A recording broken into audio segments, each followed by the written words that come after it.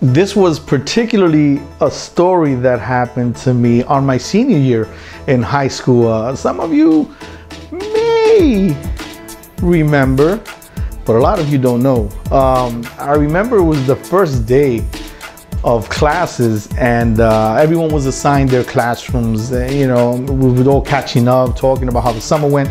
A lot of us had already hung out during the summer, so it wasn't like we had much to catch up on, but we did want to know who was in what classroom and who was in what homeroom, or in whose homeroom, like what teacher did you get, or who's going to be in the same class.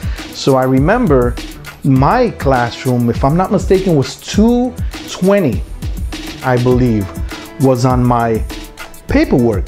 My homeroom class was 220. So me and a couple of friends, all right, let's get, you know, we're all going to each other's classroom to see.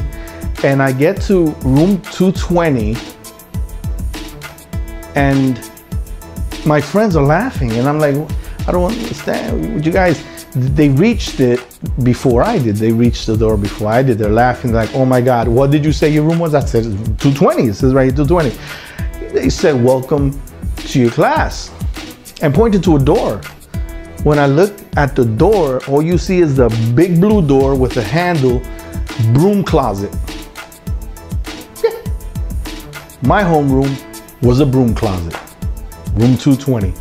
I didn't share that story with many people because you had to be there, but that was just hilarious. I'm like, how did that mistake? And I'm starting to think maybe somebody was in on it.